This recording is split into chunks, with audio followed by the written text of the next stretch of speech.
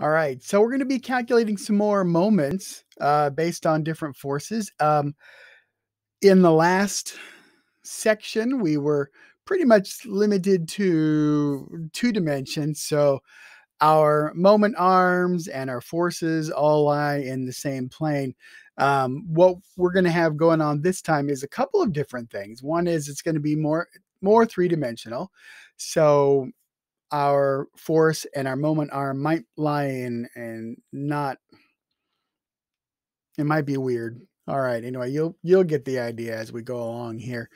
But the other idea is we want to be able to say, if I've got a particular moment, how much of that moment is in a particular direction?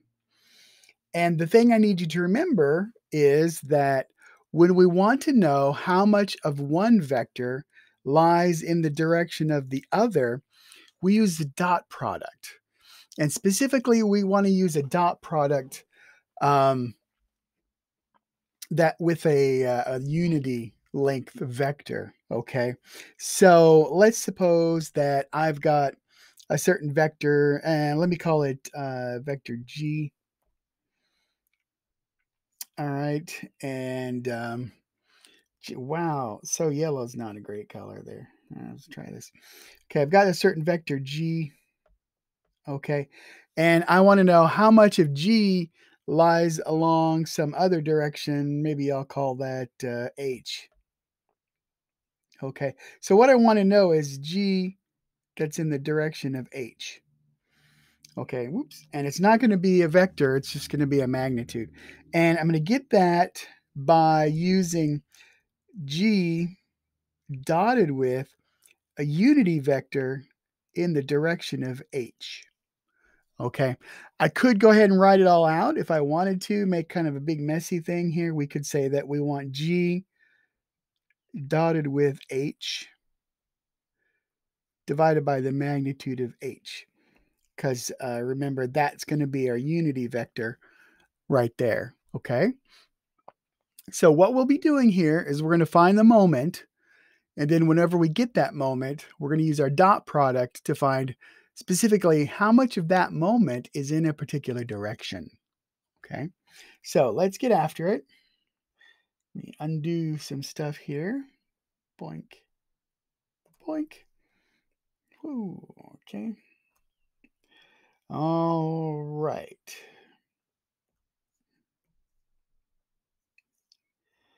Looks like I'm out of control. Okay, here we go. So look at number 13 there. It says, determine the magnitude of the moment of the force F about the x-axis. Okay, so what we have to do is our direction of interest must contain a point that has the moment arm. All right. So in other words, our moment arm needs to start in the axis of interest. Okay, so here's my axis of interest. So I'm going to need a moment arm somewhere along here like this. Okay, and it's another one of those things. It doesn't really matter which one I choose because they're all going to come out in the wash to be exactly the same. Okay, at least in turn, yeah, they're going to turn out to be the same. So what I want to do, since it doesn't matter which one I choose, I want to choose one that's really convenient. So let me get rid of those. And let's choose the origin to set up our moment arm. So that's going to be R right there. Okay. And so then what we'll do is we've got F. F is already defined for us. So F. Oops. I had a technical problem.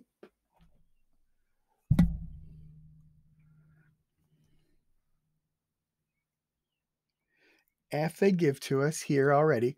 300 minus 200, 150. 100, 150. Now we need to define our moment arm. Okay, so basically we got to get from O to B. Okay, so really we're going to come up with the vector OB. I'm just going to kind of call it R here. But in terms of X, OB has to come out 0.3. In terms of Y, OB has to come over 0.4. And in terms of Z, it's going down at 0.2. Okay.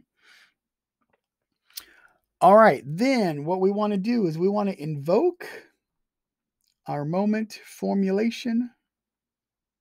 Oops. Just like this. Okay. And I used my calculator to do that. You can use your calculator or Wolfram or something like that. Whatever works for you. Anyway, once you run those numbers, what you're going to end up getting in this case is 20 minus 105 and minus 180. Okay. Now, in terms of which direction is that, good luck. I would say, okay, so we're gonna go down the x-axis, and then we got to go back in the y direction, and then we got to go down z. So it's gonna be, I don't know, something in there like that. All right. It's kind of crazy. Maybe one way to think about it is just to try and visualize it like this. So you're going to go out there R and then curl that into F. And then what you're left with, your thumb is your moment vector there that you're going to have. Okay. All right. So we've got that. Now, the actual question, though, is the magnitude of the moment of the force about the x-axis. So to rephrase this, how much of m goes along the x-axis? All right. And that's where all we have to do is what I was talking about earlier. So we want to talk about mx. And so what we're going to do is we're going to take our vector m, we're going to dot it in the direction of interest. And in this case, it's just the I vector. That's our unity vector in the direction of interest. And what that's going to do for us is it's going to pull out the x component.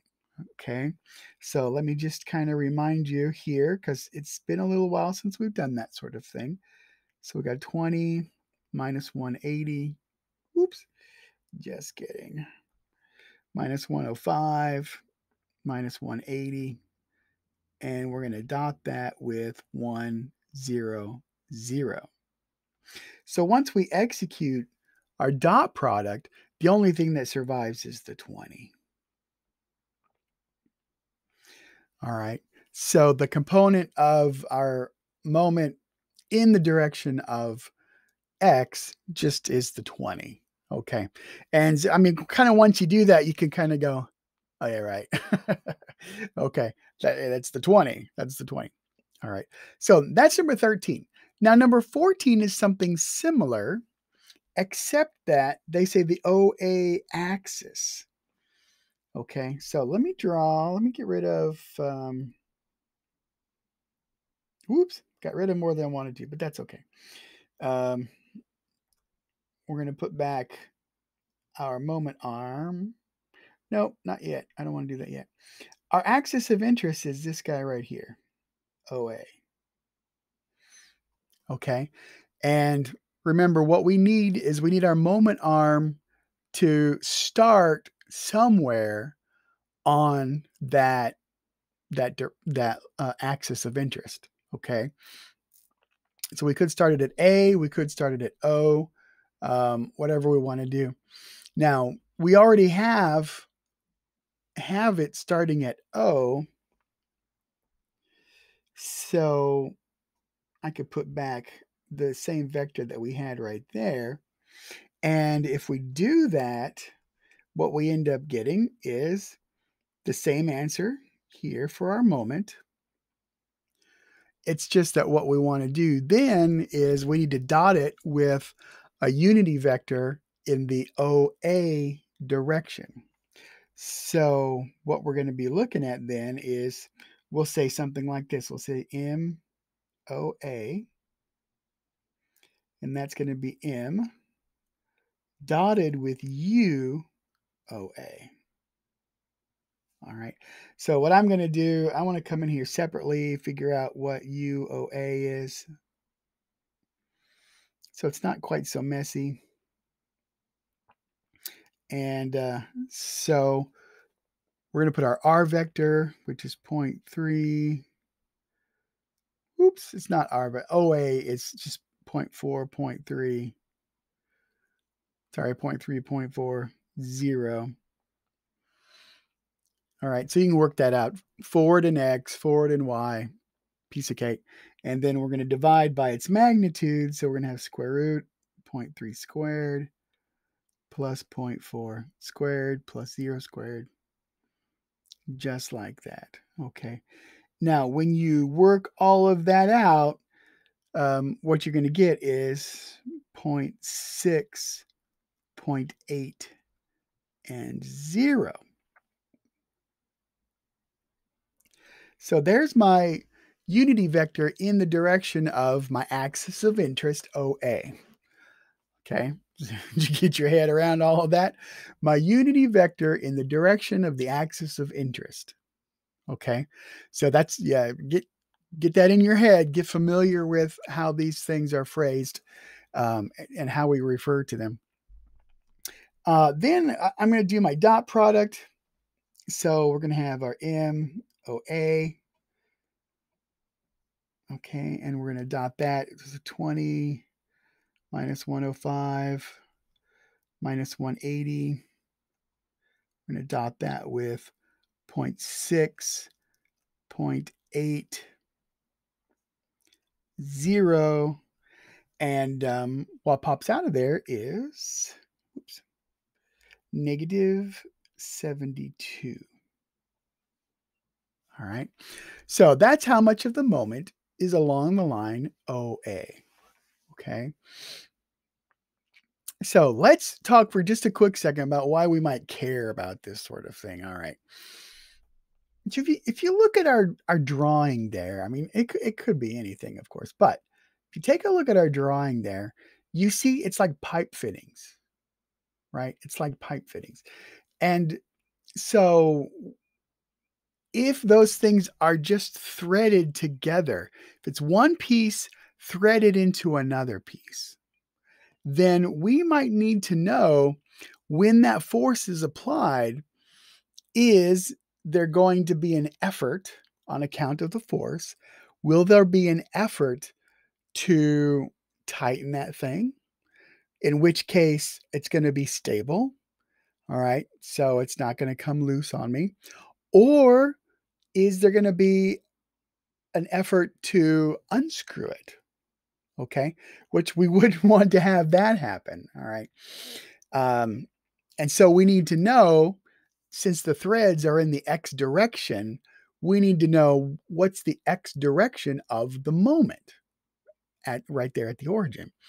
Okay. Now it might turn out, in this case here, what did we get? We got 20. Okay. So boom. All right. So that's bad news. So the 20 there, if you do this thing with your hand, you're going to see that if the component along X is 20, then that actually is going to try to undo the threading. Okay, so that's not cool. Yeah.